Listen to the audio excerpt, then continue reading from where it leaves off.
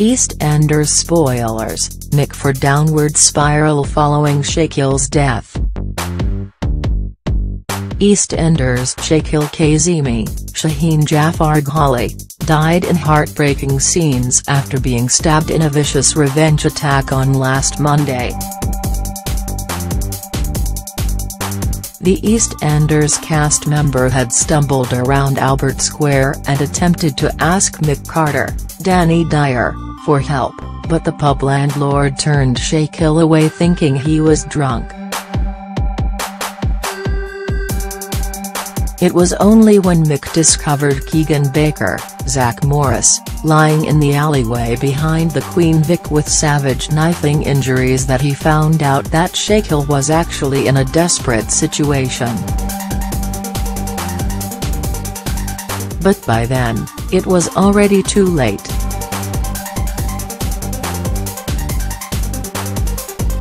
EastEnders spoilers have now revealed that Mick will struggle to come to terms with Shakil's death, especially knowing that he could have saved him. At first, Shakil's mum Carmel, Bonnie Langford, will blame Mick for her tragic loss. Carmel will also lash out at Keegan's mum Karen Taylor, Lorraine Stanley, furious that her son's still alive.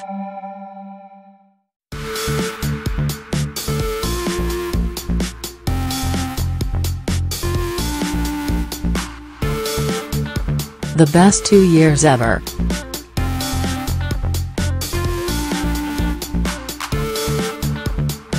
Thank you everybody for your incredibly kind messages. Shaheen Jafar Ghali. In one snap, Mick places a supportive hand on Karen's knee as they reflect on the emotional events.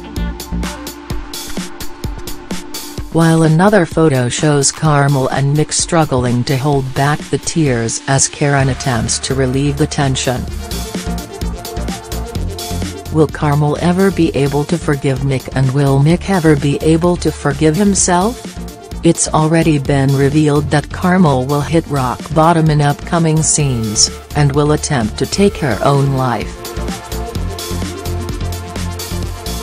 In shocking scenes, Carmel's oldest son Kush, Dawood Gadami, finds his mum and she desperately tries to rewind her attempt.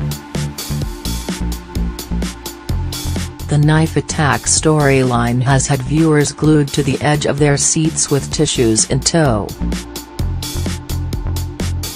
Actor Shaheen, 21, thanked his 38,400 Twitter followers for their support after his last scenes aired. The best 2 years ever.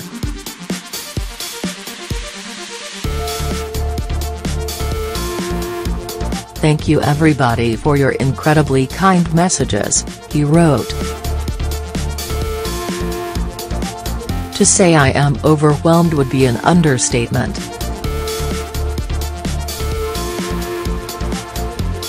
Thank you to everybody at EastEnders for being such a dream. R.I.P. Shaky.